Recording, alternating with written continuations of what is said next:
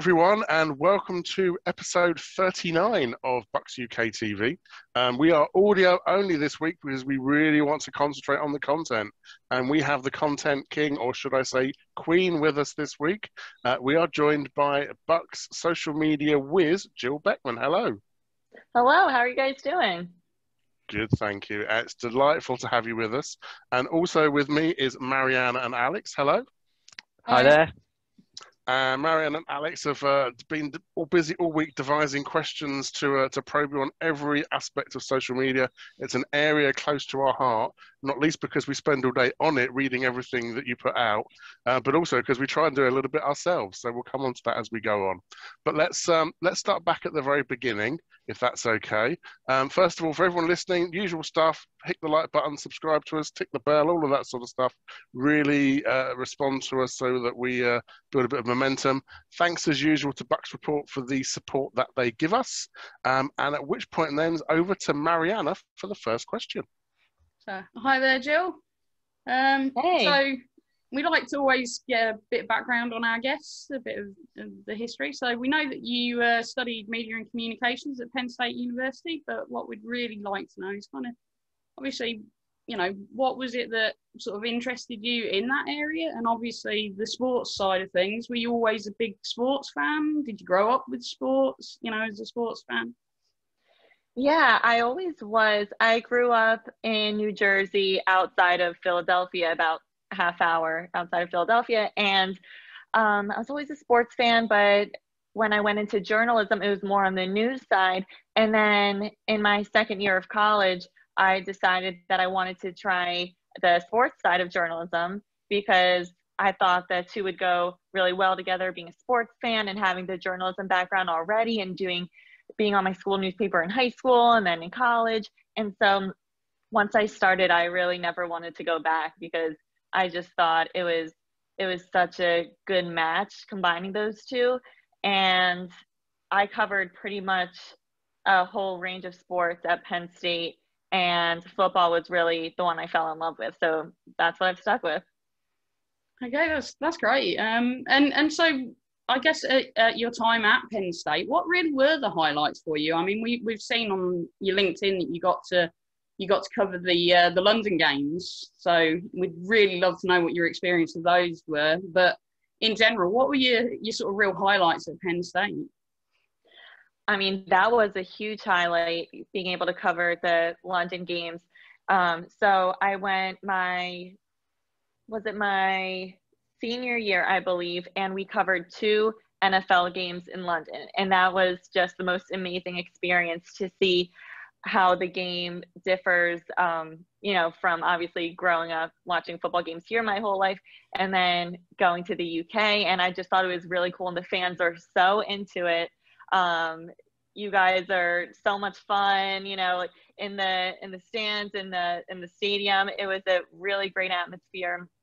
And I got to interview a lot of fans in the UK, and I thought that was really cool, and getting to see how much the sport is really growing over there. And then it was so much fun because my first year traveling with the team in 2019, when I was with the Bucs, I'm jumping a little bit ahead, but we got to go to London again. So that was my second time there to see NFL games. So it was very cool. But other highlights at Penn State, definitely covering Penn State football and watching the growth from my first year until, you know, winning the Big Ten championship, and then just the growth of the team over the years.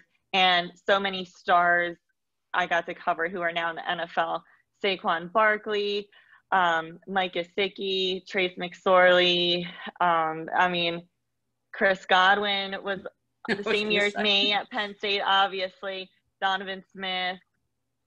Carl Nassib was a Penn Stater, and then he was there when I first got to the Bucs. Just so many great players, and I'm just touching the surface with those. There's so many more. Getting to cover them was really great, and then getting to be involved with a lot of different things at Penn State, different clubs, getting to have several different internships, whether it's covering Penn State sports, and one was being a sports intern in Pittsburgh for the Post-Gazette there, and just getting a whole range of different experiences. And then another highlight was being able to work the Super Bowl my senior year.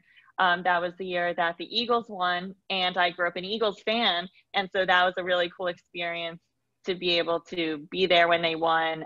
And so I'm definitely grateful for all the experiences I got while I was in college, because it really prepared me for the job I'm in now.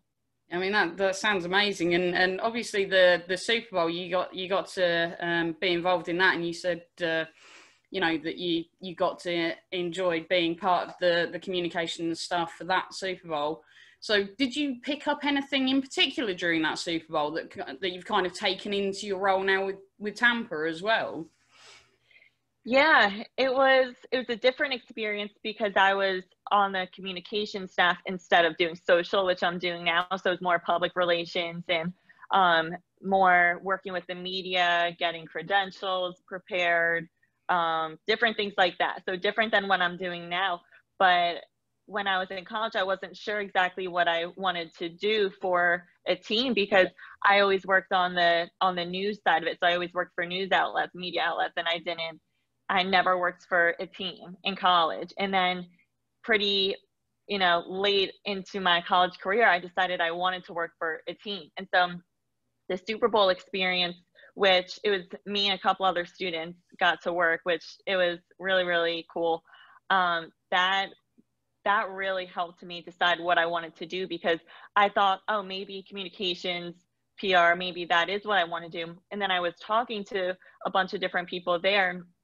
So the communication staff for the Super Bowl is made up of all different communication staff from every different NFL team. And the Bucs actually weren't there. They were one of the only teams not there. So it's funny that that's who I ended up with. But I got to talk to so many different people, and I decided, oh, actually social and digital is more for me. That's what my background in reporting has been. And I used all those skills. And, as a reporter today, social media is a huge part of that. So I really had that experience already just from reporting internships. And so getting to talk to different people and I think some people even said, your background really aligns with more social media. And I was like, you're right. That sounds like something I'd be way more interested in than communications, even though that was fun as well. But so that really led me to networking with a bunch of different people I met at the Super Bowl. And so kind of how I got into the Bucs was I had interviewed with, I think it was about 8 different NFL teams for internships coming out of college, because I had met all these people there. And so, in sports, it's, when they're getting hundreds of applications, sometimes thousands. Mine stood out because I'd already met a lot of these people and they had worked with me. And the Bucs actually wasn't one of them that were there at that Super Bowl, but that's the team I ended up with. And it all worked out perfectly. That's it's great to hear the sort of evolution of how you've gone from, as you say, through Penn State and through that, and now into the Bucs. I'll hand you over to Alex now. Thank you, Mariana. First of all, Jill, I'd just like to extend my own welcome to you to our show. Thank you for taking the time to come and chat to us. Thank you. It's a pleasure to meet you as well. So you touched briefly already, you said about how your opportunity to become as intern at the Bucs came about, and that was in January 2018. Of course, you joined, in our opinion, the best team in the NFL. Naturally. And then after about 7 months or so, you became the social media coordinator. And that's, of course, a role you're still in and you've been doing ever since. Can you just tell us a bit how that opportunity came about for you within the Bucs? Sure. So the internship lasted, like you said, 6 or 7 months. And then after my internship ended, there weren't any positions available at the Bucs. So I was applying elsewhere, different NFL teams. And then about 3 weeks after my internship ended, the Bucs gave me a call and said, we have an open position. Are you interested? And it just worked out perfectly. I was in the interview process with different teams and didn't know where I was going to go. And everything just fell into place with the Bucs. And I was really glad, because the Bucs have such a great culture and really great people to work with. And that's not always easy to find. So I didn't know if I went to another team, would it still be that good? Would the environment be as good as the Bucs? So I was already comfortable with the Bucs, and I was so glad that worked out. And yeah, I've been there ever since, and this will be my 4th season. Fantastic. And I can certainly say from a social media perspective, as what with me and Kieran handling the Twitter account for Bucs UK, we are thrilled that you are still with the Bucs and working alongside everyone there as well. Thank you. But of course, it's not just Twitter that you are responsible for. The Bucs do have more accounts on social media, so Facebook and Instagram, TikTok, I believe, as well. And what you and your team does on a daily basis, creating the content, is just superb, and it's great to see and interact with. What has it been like helping to grow the social media accounts, create all the content, and something we have to mention, which is, of course, seeing all your work result in 1 million Twitter followers? So just well done on that, by the way. Congratulations. What a milestone to hit. Thank you. I mean, it's a whole team effort. We have a ton of people working on our staff, not just in social, but all the video producers, photographers, graphic designers. It is a whole team effort to make this happen. And it's been really cool to be a part of. When I got to the Bucs, I believe on Instagram we had 300,000 something followers, and now we're at 1.1 million. So to be able to see that growth, and of course, winning the Super Bowl helps, having Tom Brady helps. But I think our team's content is really the biggest factor in that, because you could have a Super Bowl winning team with a bunch of superstars, and you know, the content isn't as good. And I just feel like we have such talented people that, you know, I kind of say, like, I'm just like the button pusher. They send me the content and I post it. But a really cool part of my job that I actually get to film myself is when I get to be out at practice or on the field during game days and be able to take content, film content on my phone and be able to post it immediately. And I think that's a really cool part of it, because, you know, we have all the polished content that comes in later on, but being able to give the fans that immediate content right there when it's happening pre-game, and we have a 20-minute window to post content, and being able to show them what's happening live basically is a really cool part of my job. So, I mean, it's a whole team effort. We have a lot of people working very hard, and I'm just really happy to see some of their work getting noticed, because when the team isn't winning, not as many eyes are on our content. So it's been really nice to see some recognition. I mean, not just for me, but for everyone on the team. So thank you. I appreciate that. I mean, last year with COVID, just on that, you know, you didn't have that level of access to the field. I mean, right. How frustrating. What can you do about that? I know. It was very tough. We had a limited number of people who got to be on the field on game days. So I wasn't on the field once for any game day last season.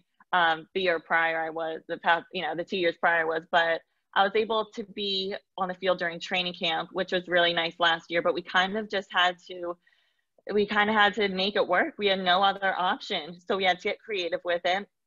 We had to have other people helping out. So Mike Greenberg, who you guys know, he actually helped us out with social media a couple times on the field during games. For the away games, he would send us videos from his phone. And I mean, he's here bringing the whole team back, you know, doing all the contracts. He's a huge superstar in the league now.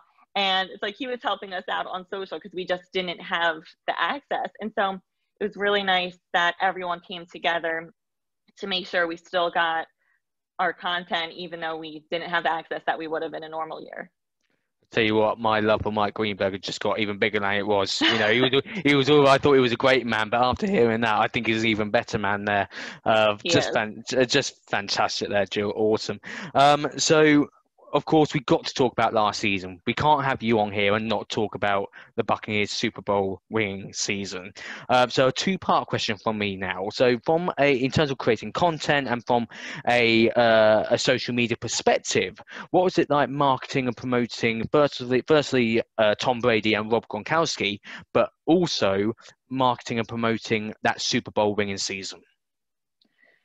It was a whirlwind, honestly. Since both of them got to the Bucs, our world completely changed because now all eyes were on us at all times. Where before we had never made the playoffs since I'd been at the Bucs. my first season was 2018, as you mentioned earlier, and we had never made the playoffs. And so going from that to now being center of attention, all eyes on us, it was completely different. But we didn't really change anything about what we did. It was more so just that more eyes were on us and our content. But we kept producing the same content that we always have, and it just is getting more attention now. I think that's really the only difference. But being able to experience a Super Bowl winning season and all the ups and downs, you know, it wasn't always easy. And being able to just watch the whole journey of this team coming together, and then it culminating in the Super Bowl, and then having the boat parade and being able to be out there with the team covering that, it was just an amazing experience. And the fact that we were able to bring everyone back just makes me so excited for this season too.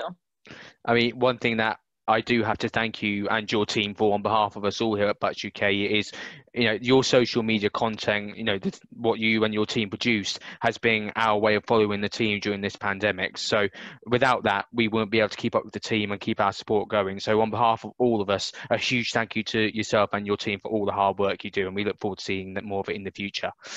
We really do appreciate that. Just another question, if I may. So you said about how now there's more eyes being on the social media accounts. And if we think back to those 2018 season and we'll stick with that 2018 season just for now. Obviously, success wasn't like it was now. What is it like dealing with potentially some of the maybe not so positive comments that came through on social media? Whereas I'm sure compared to now, the whole feel of the Bucs social media must have changed completely. It really has. I mean, from when I first started, it was just, you know, a lot of negative comments. I mean, we always had our hardcore fans like you all and, you know, the diehard fans, but a lot of it was negative. And I remember when I first started my full-time job with the Bucs, that first week, just reading all of the negative comments, and it was during the off season, I was like, oh my gosh, you know, like it was really getting to me. And then I kind of was like, okay, these are the people who aren't true Bucs fans. And, you know, we don't need to give these people attention, except for sometimes we would, you know, go back and forth a little bit if it was, you know, all in good fun. But I think it's been a complete difference from then until now. And now, obviously, being Super Bowl champs, you know, most of the comments are good, but there will always be the ones that aren't so good. You know, the people commenting about win a real ring. Like, what does that mean? Like, and so being able to experience that shift has been really cool, because when I first got to the Bucs, you know, everyone was commenting about the uniforms on every post, and I got to experience changing the uniforms and everyone loving them, and a lot of different cool things like that. So it's been nice to see. I mean, we'll always get the trolls, you know, commenting negative things, but overall, I think we have a really great fan base. I think just Tampa is a great community, and it extends to the UK and all over the world, really. And I just think that this fan base is like a really close, tight-knit community, and we just have the best support, I feel like. Absolutely, completely agree with you there, Jill. And just a final question from me before I hand back over to Kieran. What can you tell us about you and the social media team's future plans? What can we expect to see from the Buccaneers social media accounts going forward? Well, for one, In the Current is still rolling out. We have the 3rd episode coming out tonight, and you'll get to see, you know, continue seeing our journey, you know, to the Super Bowl, and, you know, all the behind the scenes stuff that you didn't get to see on TV, and the players' perspectives, and, you know, the sit down interviews with them. And, you know, of course we all saw what happened on the field, but getting to see these behind the scenes stories. And I think especially this 3rd episode, I had just watched, I think you guys will love it, because there were several stories in there that even I didn't know coming from the players. And I just think that's a really cool thing. So keep your eye out for that. And then just all the content coming with, you know, being a Super Bowl, you know, defending Super Bowl champions throughout the season. Like, you'll see all the content that you normally do. And I mean, hopefully more, and hopefully we have another great season and some more access and get to keep showing you guys all the behind the scenes journey throughout the season. Fantastic. And looking forward to seeing next season's gifts as well, because we do like using those on the Bucs UK account, as I'm sure you've seen. So I can't wait for those to come out. And will we see any more? Will we see any more Brady and Gronk bits this season? Can you tell us about those? Are we going to see any more? You'll have to see. Okay. Nothing has been filmed yet, but it's in the works. Lovely. So I'm hopeful that you'll see some more of that. We'll look forward to that. Jill, thank you so much. That's my questions done. Kieran, back over to you. Thanks, Alex. I'm glad you mentioned Brady and Gronky, because that's been one of the brilliant moments of the season. It's so nice to remember that these are human beings and they've got feelings and emotions. The one where they read the nasty tweets, and they're just so much fun. It's brilliant. And in the current, like you said, Jill, what's a great teaser to head over to YouTube and the Bucs Buccaneers.com site to go and look at that, because it's such a high quality production, and the behind the scenes stuff really is unparalleled. So now we've just reached a slight interlude in proceedings where we'll do a little bit of club business. For those listening, if you don't know, the Bucs UK is a fan club. We're not, what we do here is for fans everywhere, but we are particularly a fan club. If you are in the UK and you support the Bucs and you're not yet a member, you need to go over to bucsuk.org and click on join and get involved. We have hundreds of members now. We're closing in on, I think it's 400 we're nearly up to now. So, these are paying annual members. What do they get for that? They get the chance to go and get tickets to go and see the Bucs, and we're finally allowed stateside. Fingers crossed, please let it happen. And that's really good. We have prize competitions every week. We have 4 different fantasy football leagues. We have our forum, which is our website discussion board where we talk during games. To put it into perspective, so that Chicago game last year, the one that got away, the one that was in the middle of the night, it started at 1 a.m. over here. We had 3,000 comments on a thread watching that game. We went through the full gamut of emotions along with yourself, Jill, and everyone else with the team. So get involved, click on our website and do join. Follow us on all the social medias. If you're not in the UK, we still want to be involved and interact with you. So, join in with social media. We do not bite. We love to get involved, and we try and reach out and follow back to everyone as well. So that's our little bit of club business. Back to you, Jill. As I said, because we are a members club, we've got some questions that our members were really keen to put to you. I should say there's no accounting for taste. And given our range of accents that would have been involved if these people have been asking, believe you, it's better coming from me. So our first one is from Steve Gargett. He said, do you offer any guidance to the players regarding their personal social media accounts? I do once in a while. It really depends, but some players ask for it more than others. I don't really offer it up unless anyone asks, but we like to share their practice photos, game photos with them, any clips that we take. Some players are more interested in receiving those pieces of content and being able to post them on their own channels. And some don't really care, which is fine. So I definitely don't push anything, but when they do want help with their social, we are all for helping them, because it's really great for the fans to be able to see stuff coming directly from them and getting to know the player instead of us showing you their personalities. I mean, that's great too, but getting to see stuff coming directly from those players, it just gives a better perspective. So we definitely like sharing their stuff, and whenever they need any content or direction with social, we're always happy to help. Fantastic. You must remember everyone's username and handles off by heart by now. And I guess we're lucky compared to some other teams where some players, or should I say some players' wives, clearly sometimes need to step away from the set submit button. Our next question comes from Pete Payne. He wants to know, how would you advise someone who's interested in a social media content job to get started?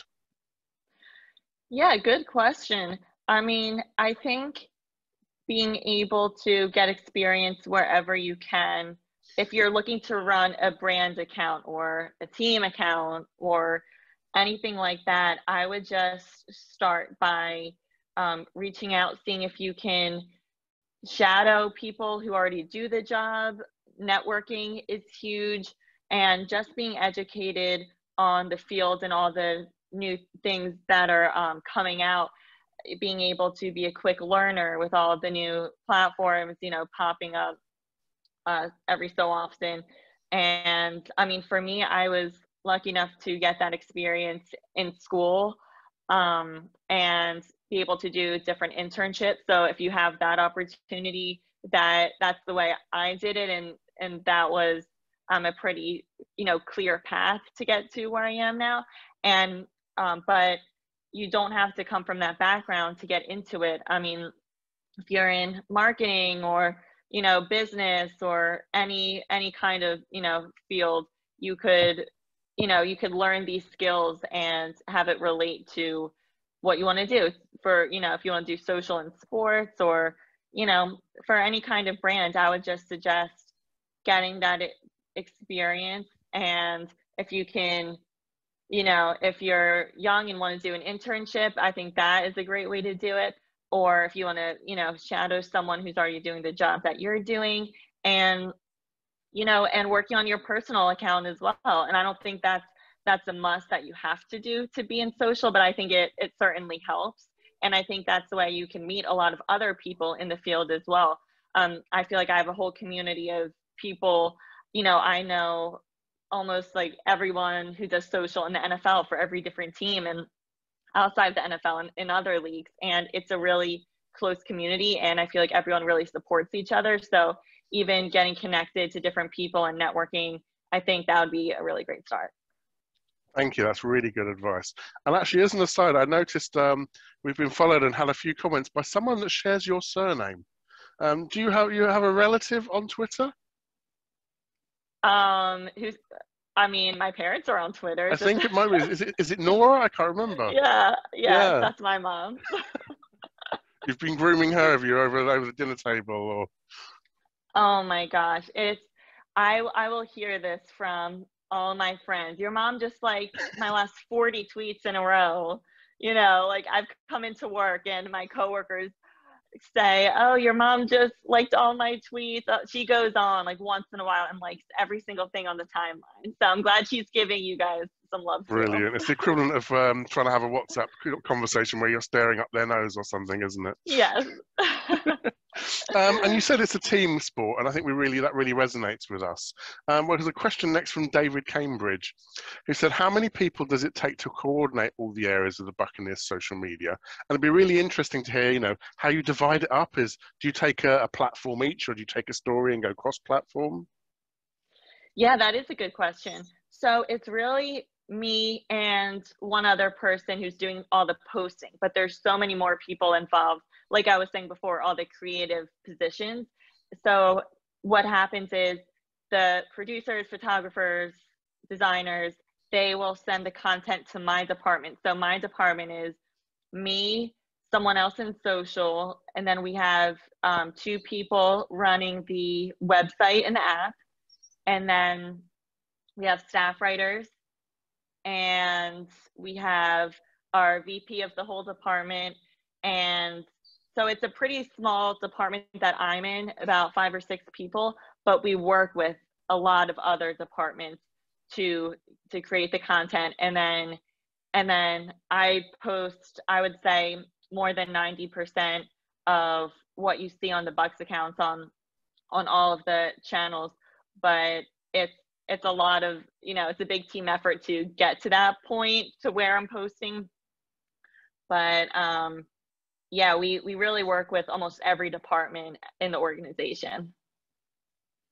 Fantastic, thank you. Our next penultimate question is from Graham Reed, who asked, what would you say has been the greatest achievement for the Buccaneers social media team so far? That's a really great question.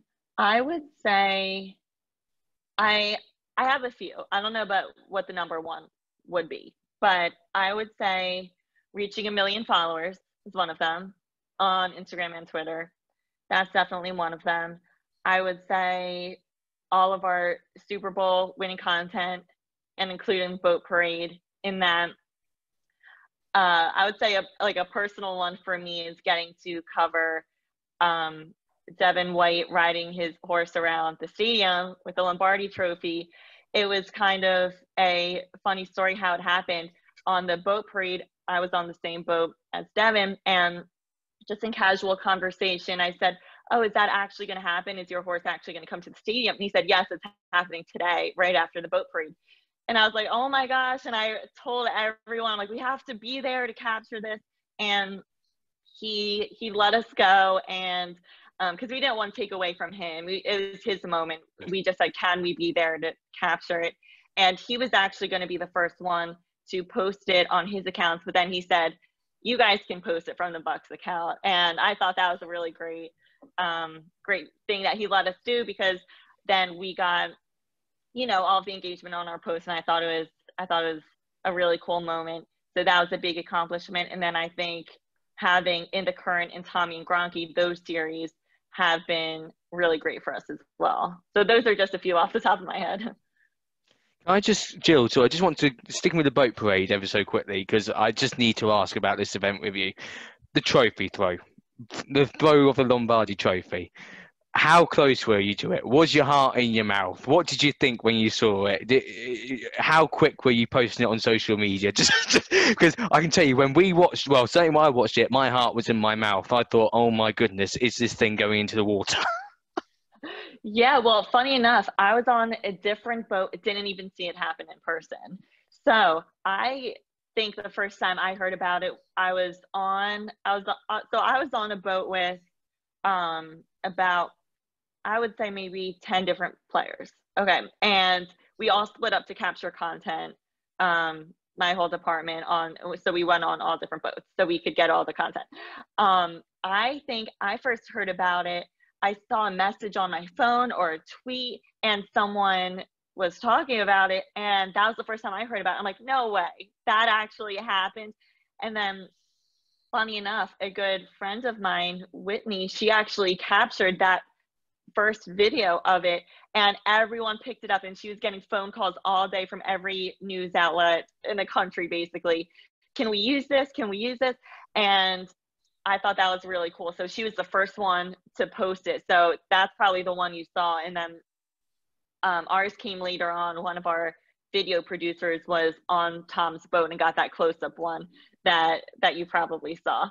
So that was a crazy moment. I mean, I wish I saw that in person, but I also would have been so scared. Like, you were the first time you watched it. I mean, I just watched that video over and over again, even though I didn't see it in person.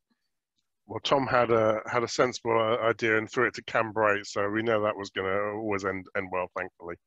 So our last question for you, and it's a bit of a selfish one, to be honest. This is from Adam Davis, who helps run our Instagram and Facebook. He said, "Do you have any tips for our Bucs UK social media team?" I mean, you guys are awesome on social media. You are always engaging with our posts, and you just have the best, I feel like, the best presence on social media.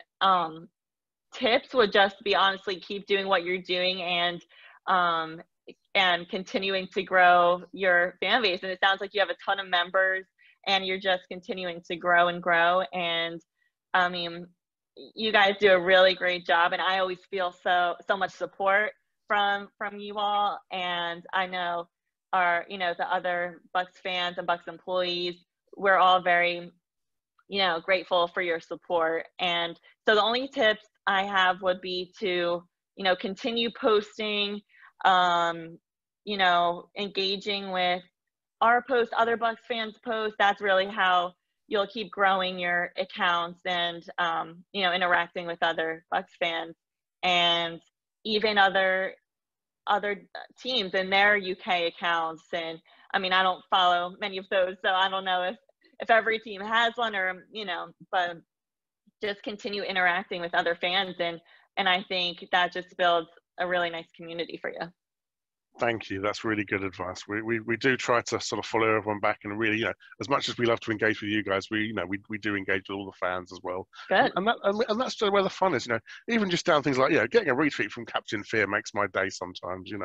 Things like that. So it's all good fun. Yeah, so, definitely. So that's everything we had to put to you. We were aware we've intruded into your afternoon. It's been lovely to sort of hear the voice behind the hashtag and really get to know you. So thank you. I guess, if you've got any sort of final thoughts or anything you'd like to say, you've got the floor now to our Bucs UK members. Yeah, just thank you for all of your support and always interacting with our posts from the Bucs account and mine for my personal account. I definitely appreciate all the love and support. And yeah, you guys are the best fan base. So thank you. Thank you very much. And thank you, Alex and Mariana, as well. Thank you. Pleasure. Thank you. So keep an eye out. The season is looming now. We've still got a few more of these preview clips, but before you know it, the season will roll round. Now, Jill, we know you are super busy during the season, but maybe this time next year or something, we can take stock again and work out how much we've managed to grow the Buccasphere, or whatever the right phrase should be. Definitely, I would love to. Thank you, guys. It was great talking to you. Thank you, and thank you everyone at home for listening, and we will see you very soon. Goodbye.